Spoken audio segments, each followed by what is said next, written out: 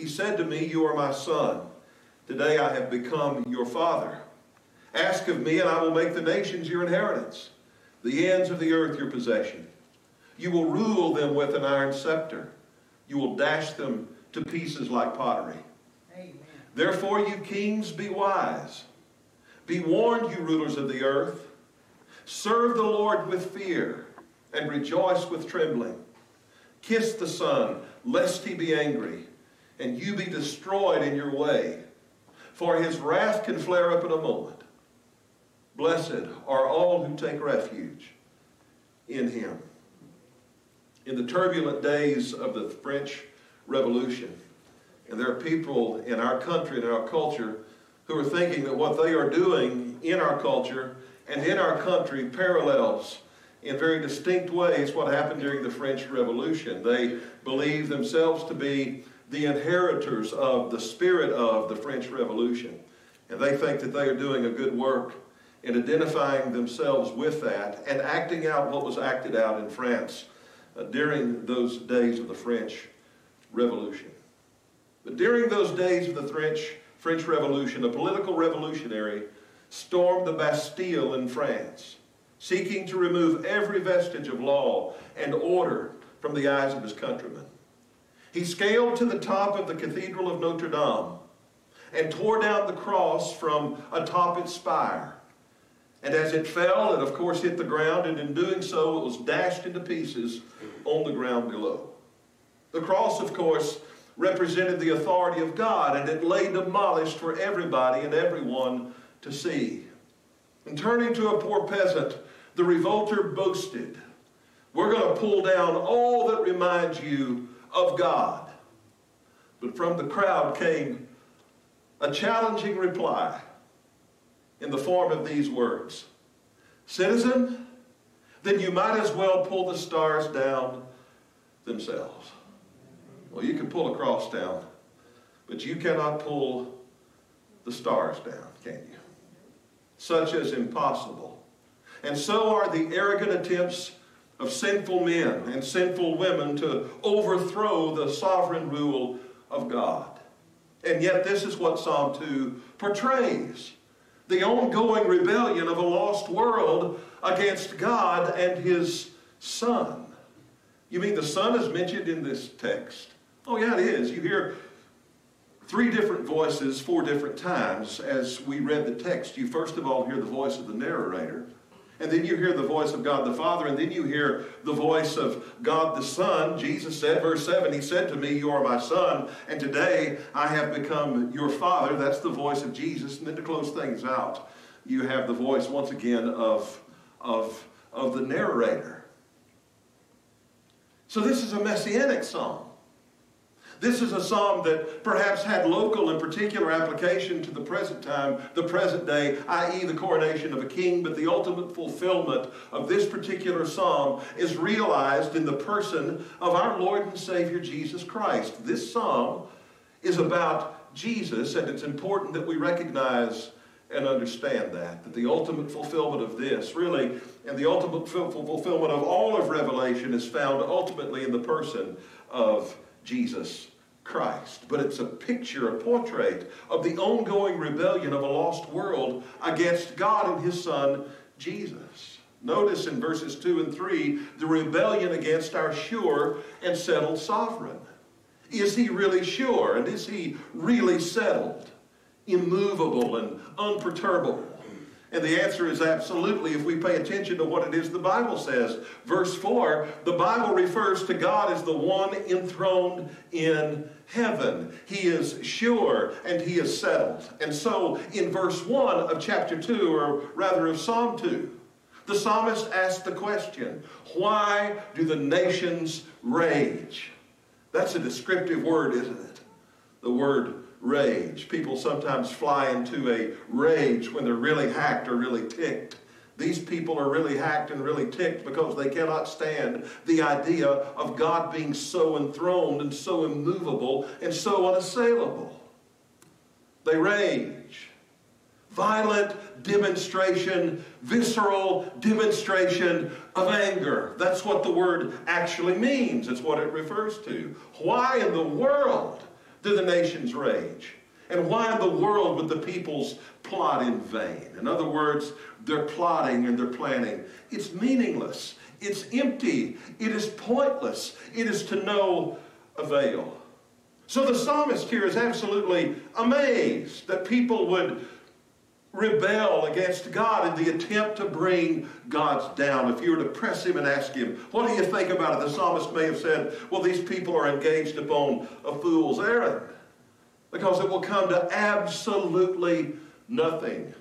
They fight against him and they flail about, but to no avail. It's the Lord who purposes. It's the Lord who accomplishes. So says the Bible. So what they're doing is absolutely pointless and absolutely meaningless, and yet they still rebel. All of humanity is united in its rebellion against God's sovereign rule. Spurgeon put it like this: we have in these verses a clear description of the hatred of human nature against the Christ of God. Is that what we're really dealing with here? The hatred of humanity against God the Father and his Son, Jesus Christ. Some people have a problem with that and would object straight out and straight up and would say, well, humanity doesn't hate God. But that's not a reasonable, nor is it a scriptural position. The Bible says otherwise. The Bible says quite clearly, for example, in Romans chapter 8, verse 7, that the natural carnal mind is at enmity against God. To be at enmity means to be actively opposed or hostile to someone. And the someone in this case is obviously the person and the being of God himself. The NIV puts it like this: the sinful mind is hostile to God. The mind set on the flesh in the ESV is hostile to God. So natural man who possesses a natural mind, and when we talk about a natural man, we're talking about a person who is in the flesh as opposed to in the spirit. When we're in the spirit, we confess that Jesus is Lord. When we're in the Spirit, we receive him as our Savior. We follow him as our Lord when we are in the Spirit. And the Bible says that if we have not the Spirit, then we have not the Lord Jesus Christ. But what is a man left unto himself? He is a natural man. He is controlled by the flesh, and because he is, he's antagonistic toward God. And he's naturally antagonistic towards the things of God. This is what the Bible teaches us. We could say, in common parlance, he's no big fan of God. And he naturally and he willfully opposes him. And the psalmist stands in utter and in absolute amazement. Now this rebellion, as we have seen in the text, this rebellion is seen in the people. In verse 2, he refers to the kings of the earth and the rulers of the earth standing against the Lord and his anointed one, the anointed Son. Well, in history, in days past, this has certainly been the case. You can look at the Bible and you'll see that the king Nimrod stood against the Lord and the Lord's purposes and the Lord's intentions. Pharaoh of Egypt most certainly did. Sennacherib, king of Assyria, Nebuchadnezzar, king of Babylon, Antiochus Epiphanes, the Roman Caesars, etc. They all took their stand against the Lord and his anointed one. They have rebelled against him. But this text really doesn't confine itself to those rulers in history past. Our rulers today, and there are many rulers today who oppose the Lord and his anointed one. You can just tick off the countries led by men and sometimes women who have taken a stand against the Lord and who oppose him and consider themselves to be in no small way his adversary. You look at what's going on in communist China, with the leaders of communist China persecuting Christians and literally pulling down and destroying unlicensed churches. Can you believe such a thing is going on in our world? It's just unfathomable to us, although there are folks running around setting fire to them, aren't there? It's happening everywhere.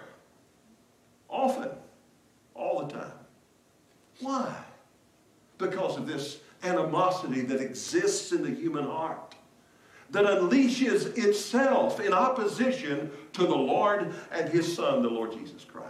But this isn't just about the kings of the earth and the rulers of nations. This is about the peoples of the world.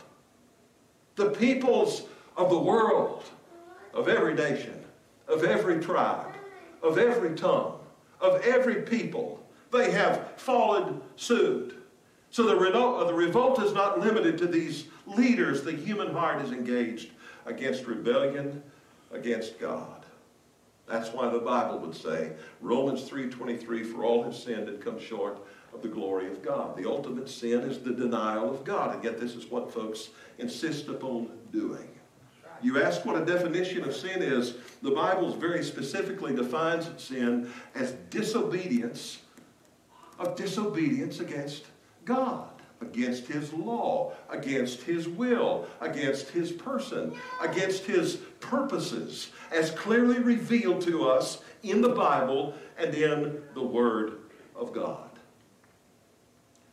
He isn't valued. He isn't appreciated. He isn't wanted. There's no interest in enjoying Him or relating to Him or even seeking Him without His aid and without His help. Why? We are steeped in sin. And because we are so profoundly steeped in sin as fallen persons, as fallen men, amen, we prefer disobedience to obedience. And we prefer an adversarial relationship to a relationship of reconciliation and devotion and absolute commitment. We see the people, the kings of the earth, and the rulers and the peoples of the earth have rebelled against Him. Notice their posture. Verse 2 says they have taken their stand against the Lord. They are determined in their stand and in their effort to resist and to fight for or against the Lord. When we were in Alabama just a couple of weeks ago, one of my best friend's house, he's got 4 little grandchildren, and I had the biggest, best time playing with those kids. And they're kind of wild like kids can be, and there's one that's really, they're all cute as can be, I mean just cute as can be. And there's one little granddaughter about 4 years old who's a wild thing. I mean, just a wild thing. She is, and she just went wild with Uncle Rusty. I mean, she did. And I went wild with her, and we got rough. And the rougher it gets, the rougher she gets, and the meaner she gets. She's just something.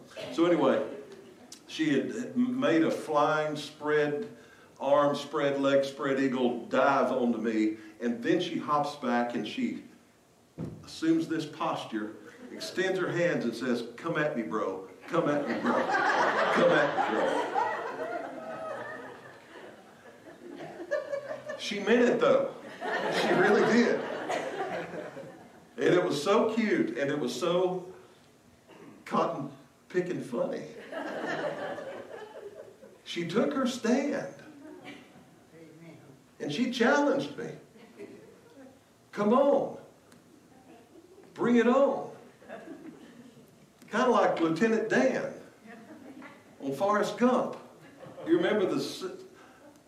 I'm not the movie guy, okay? And this only comes to mind because our daughter was down for supper last night, and she loves Forrest Gump, and we were running through the channels, and it came on, and there it was. Doug's the movie guy, Bud's the movie guy. Those are the movie guys.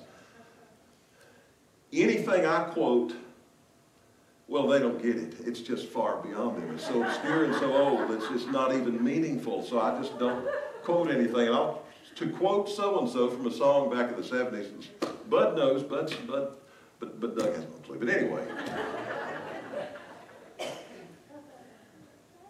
You remember the scene in Forrest Gump when Lieutenant Dan is up at the top of the mast, riding out the storm. Remember Hurricane Camille or something like that came through back in those days? Well, they rode out the hurricane. The only shrimp boat to do so, Lieutenant Dan's up there with a fist of defiance, taking his stand against God. You think this is some kind of storm? This is no storm. Just bring it on, bring it on. Well, what is he doing? Is he talking to himself? Absolutely not. If you catch what he said earlier, he had a real problem. with belief and with trust in God because of all that had happened to him. And he took his stand. He was set against the person of God and held God responsible for all the bad stuff that had happened to him during the war. So there he is up there on the mast, shaking his fist of defiance in the face of God, saying basically, bring it on. Come at me, bro. I had a friend do that one time. I had just come to faith and trust in Jesus Christ. This would have been September of 1980. I've shared that story with you from time to time and don't want to bore you with all the details again, but the Lord got a hold of me then, and thankfully he has kept hold of me. At times I wonder why. I think sometimes he would be better off just to say, I'm done with this. This just ain't working. But he doesn't do that, does he? So anyway, I'm living with a fellow. We have a house. I'm an oil field worker. He runs his dad's ranch, and we just live it up, you know, with all of our friends every night of the week practically, and certainly every weekend. And I got saved and didn't want to do that anymore. And so I felt like in my heart that I needed to share with him why I was the way I was, what had happened in my life. And so we boiled some weenies one night, 25 cents a package at Safeway in those days, 4 for $1. And we boiled some weenies, and he put his mayonnaise and ketchup on his boiled weenie hot dog, nastiest thing on the planet. And of course I slathered mine in some good old mustard. And we sat down and talked. I said, you understand the changes that have taken place in my life? He said, yeah, you're no fun anymore. I said, well, there's something that has made a difference in my life, and it can make a difference in yours too. Down at Jimmy's the other night, I told the Lord that I was sick of my sin and I wanted Christ to be my Savior. And you need to do that too. Because I've got something more important. I don't have to have that kind of fun. Because I've got Christ in my life. I've been forgiven of my sins. God is my Father. Jesus is my Savior. And He can be yours too. So let me ask you a couple of questions. If you were to die tonight, would you go to heaven? He said, I could care less whether or not I did. I said, well, let me follow that up with this. If you were to die tonight and stand before God and God were to say to you, why should I let you into heaven?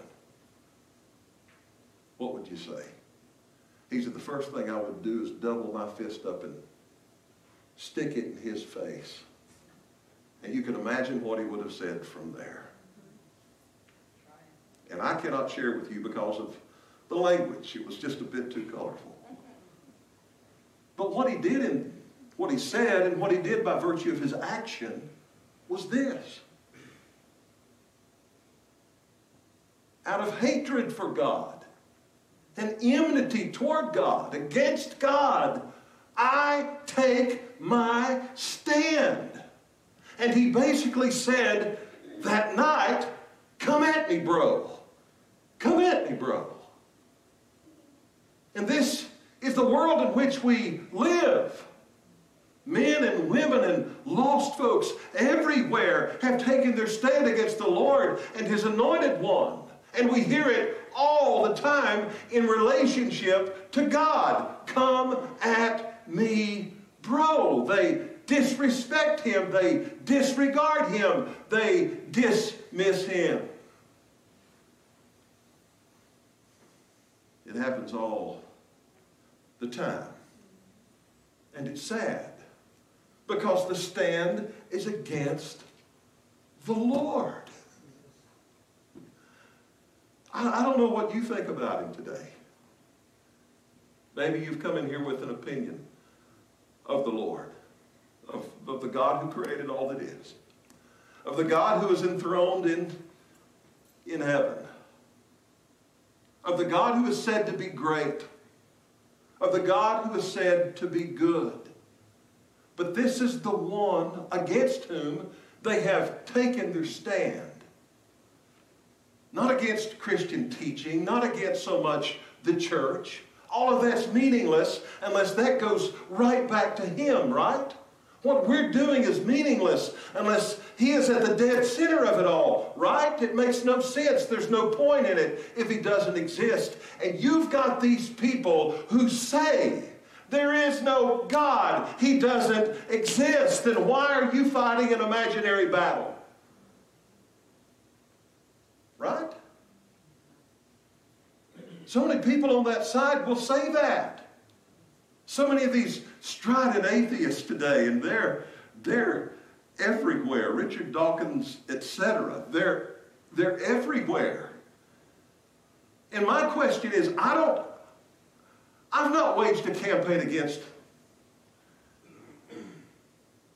looking around for really little ones. I'm not waging a war, a campaign against the tooth fairy.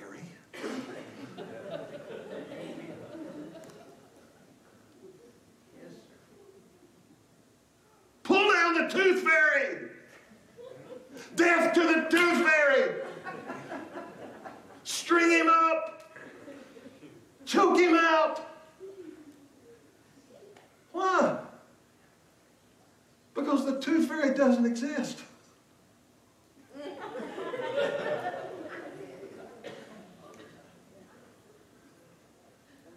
When I was a kid, I believed the tooth fairy did exist. But I believe the tooth fairy, compared to my friends, was really, really tight, cheap, and chinchy.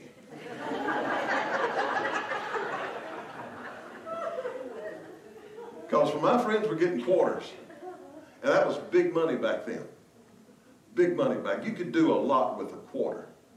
You could go to the drugstore and you could get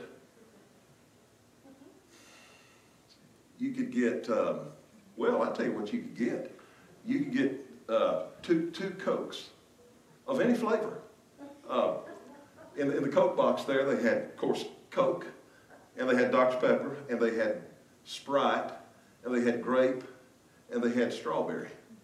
And so that's a Coke of 5 different flavors. But, you know, where I grew up, everything was a Coke, but you'd get a Coke for a dime.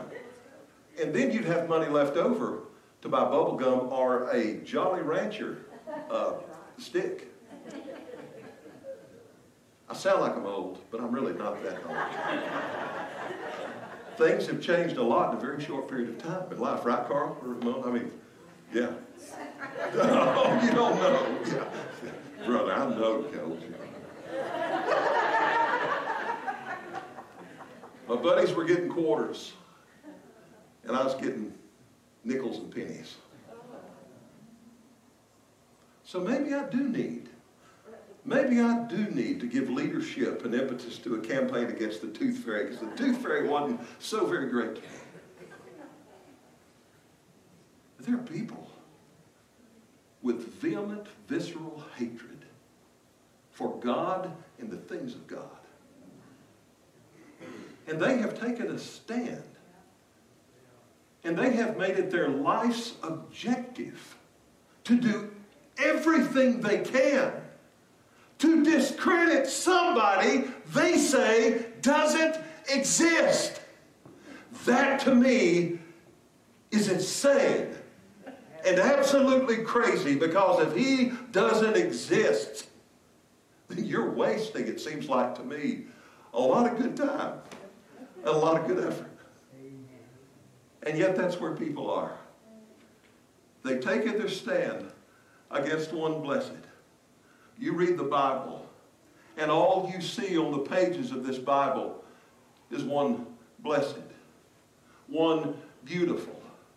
He is beautiful. He's described as the rose of Sharon, the lily of the valley. Roses are pretty, and so are lilies.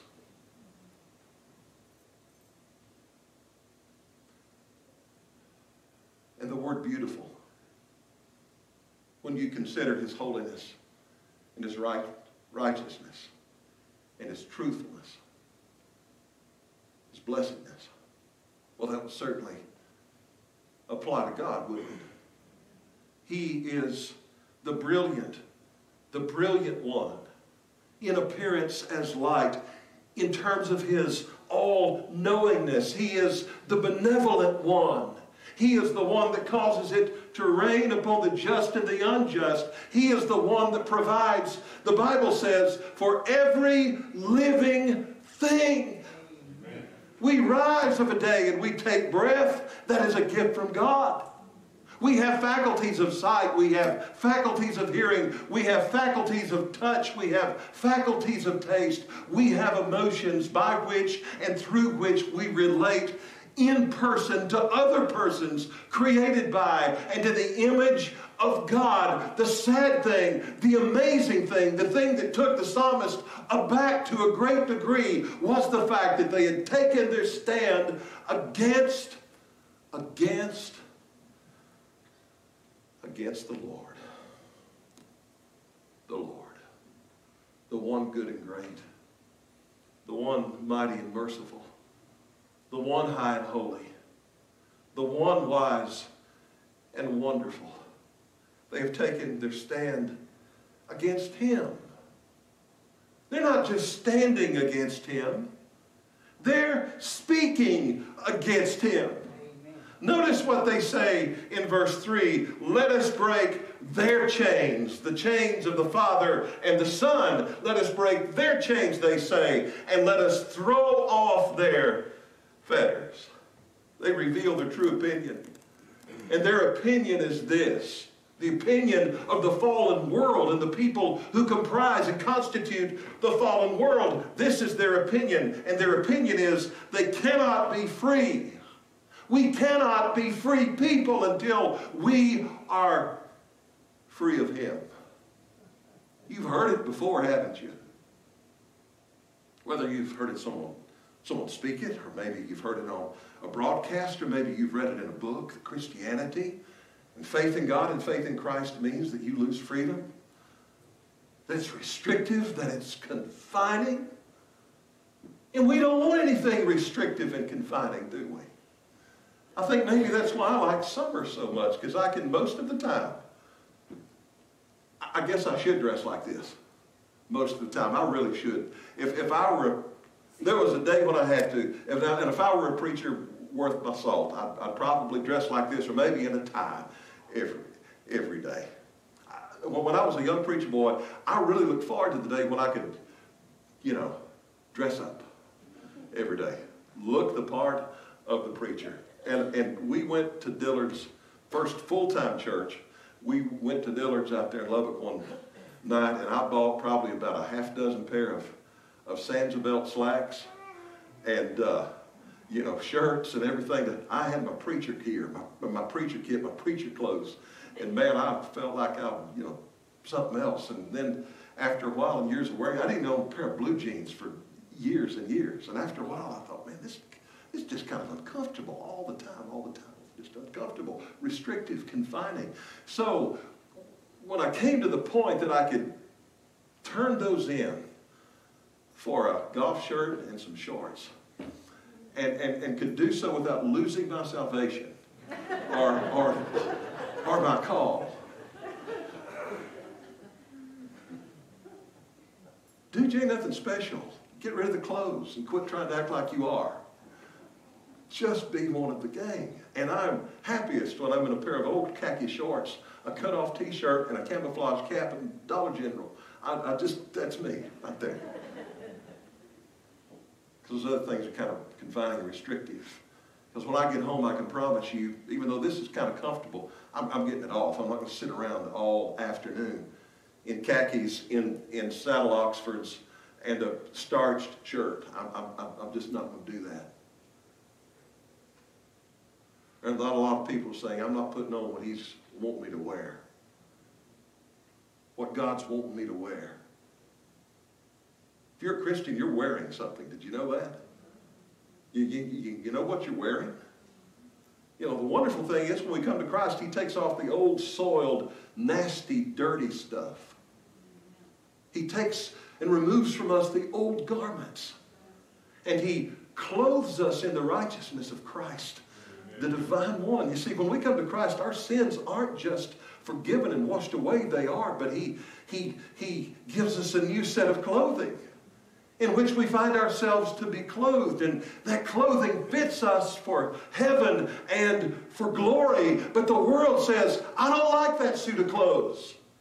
I don't want to be clothed in that suit of clothes. They'll bind me up. They'll be restrictive. They will be confining. They will be uncomfortable. I hated to dress up when I was a kid. It was awful. I remember my mom's dad came by one day. He wore a suit every day of his life.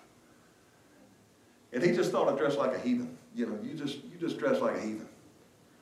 So he came by one Saturday afternoon while I was at my aunt's house in Tyler and said, we're going to Joiner Fry, which was the exclusive men's store there in Tyler in those days. And so I said, what are we going to Joiner Fry for, Dandy?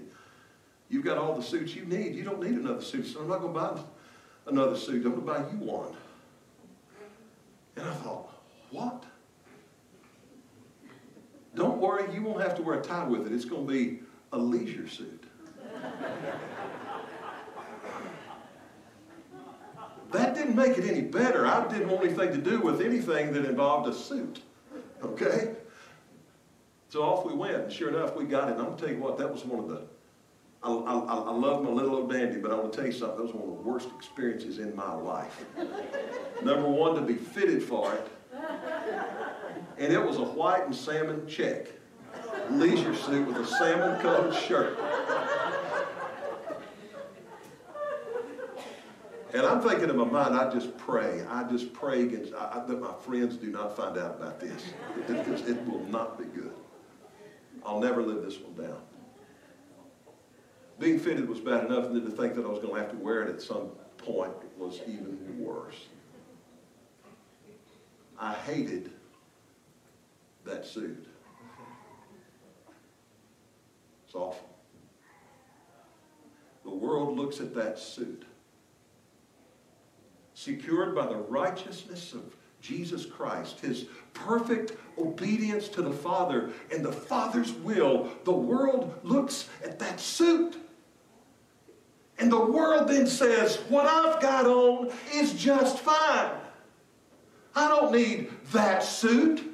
I don't need righteousness. I don't need holiness. There's nothing wrong with me. I don't know what your problem is, but I want no part of you. And the world takes its stand against the Lord and His anointed. And His anointed one. We don't want Him to control us. We don't want Him to have charge. Like Invictus, I am the captain of my ship, and I need no input from any other. God, I need no input from you. That troubles us, doesn't it? Because that's reality. You look at the television, you look on the internet, you read, if any of you get one, the newspaper, and you ask, why? If you want an answer to the question, this is why. It explains all that we need to know about it. And we look at this and we give thought and consideration to it, and in our spirits we are greatly and profoundly troubled, aren't we? We're troubled. I don't know about you, but I'm troubled by those things. By these who have taken their stand against the Lord. Out of their sinfulness comes rebellion and rejection, and that troubles me. We can do two things about it.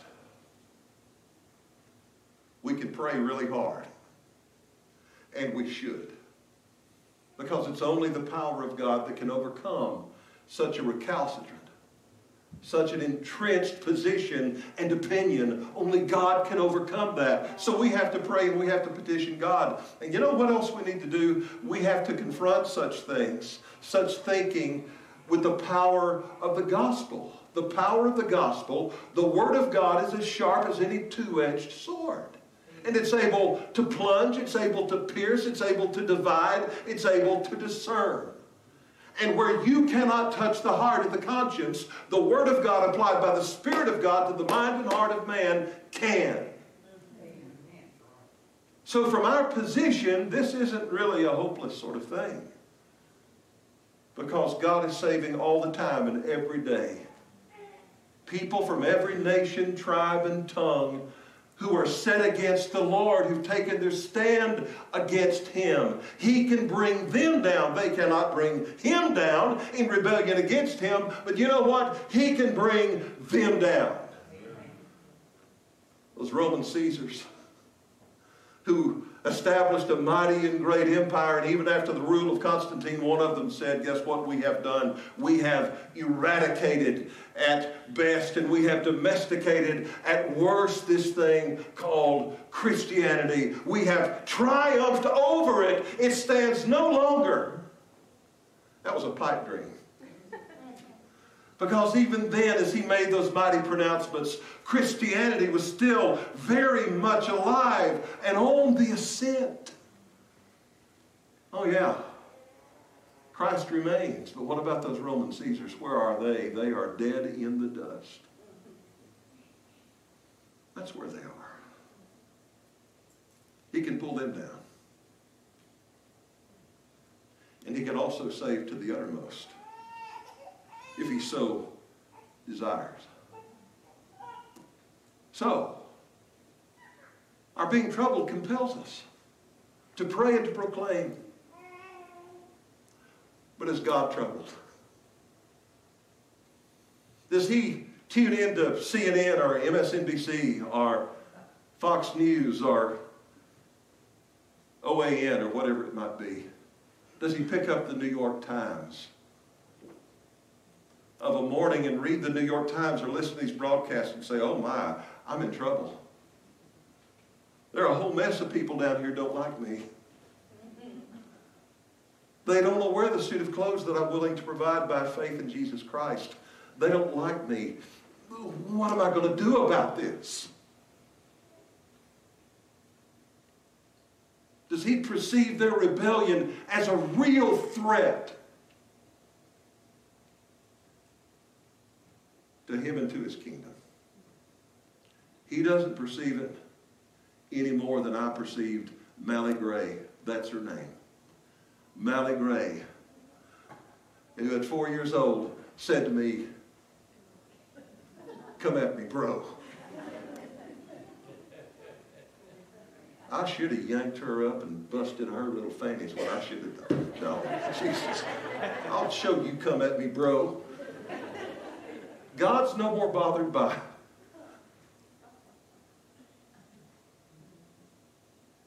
that than I was Mally Gray saying, come at me, bro. Why? Because He is a sure and settled sovereign. And if you know Him through Christ, He is your Father. And Jesus Christ, the Anointed One, is your blessed and elder brother.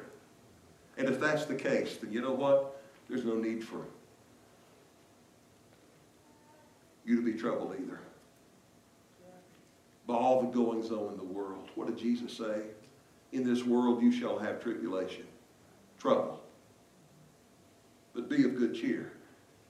I have overcome the world.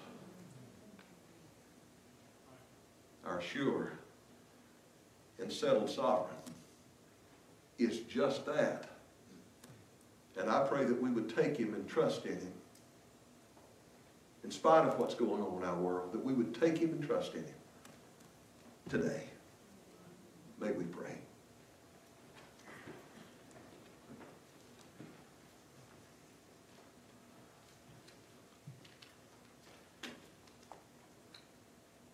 It may be that there are folks in this place today who have been accurately described by the Bible as the rebellious and the adversarial. Your heart is set against the Lord. And you've had no interest in having anything to do with Him or His Son, Jesus Christ. You've rejected Him. You've rebelled against Him. And the reason? Your heart is in enmity against God. But He's willing to receive you, and He will take you close and bring you near as a true friend. He will forgive you all of your sins and become your Father and bless your life with purpose and meaning. He will clothe you in the righteousness of Jesus Christ, the Divine One. If you will but say, all right, Lord, I'm going to admit it. I admit it. I'm a rebellious sinner. And I need in my life a redeeming Savior. And that Savior who redeems is Jesus Christ. He lived a perfect life. He bore your sins on the cross. He was raised from the dead that you might live and that you might have life. And if that's your need today, if the Spirit of the Lord is so working in your heart and your life, bringing you to that place to where you would gladly and willingly confess Him as your Savior, then you, by all means, today the Bible says, is the day of salvation. Come to the Lord Jesus Christ. Maybe some of us this morning need to recommit ourselves to the notion and to the idea of the fact that He is a sure and settled sovereign and has all things under control and well in hand. And we need that reality to lift and to inspire our hearts and our lives today, that we might live confidently in this world that God has called us to impact and to have influence in.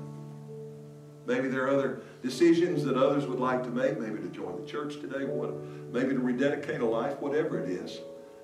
Myself and other members of the staff will be available after the service to help you in any way that we can.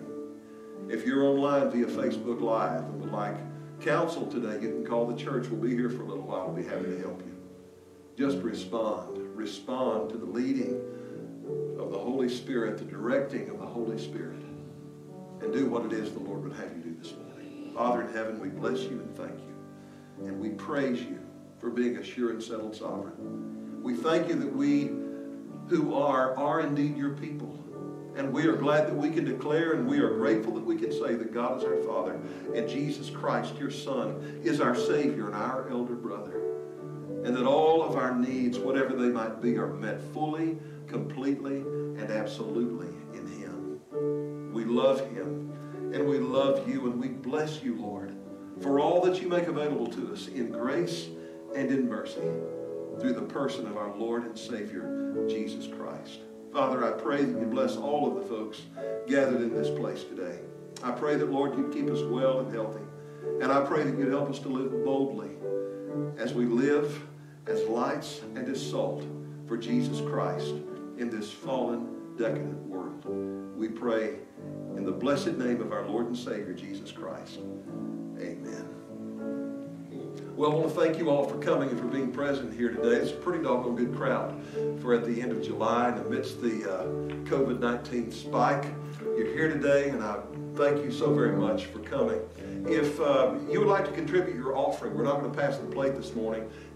There will be a couple of offering plates out in the foyer, and as you leave today, you can drop your offering in there if you like. You can mail it. We appreciate the fact, though, you've been faithful to that. And that's the incredible thing through all of this, is that the giving has been astounding and amazing. And I thank the Lord for His generosity and you for your obedience. So thank you all for coming today. May the Lord bless each and every one of you. We're going to stand and we are going to dismiss with a song. So thank you for coming, and as soon as we're done singing it, you can go. Thank you for coming again. The Lord bless you each and every one.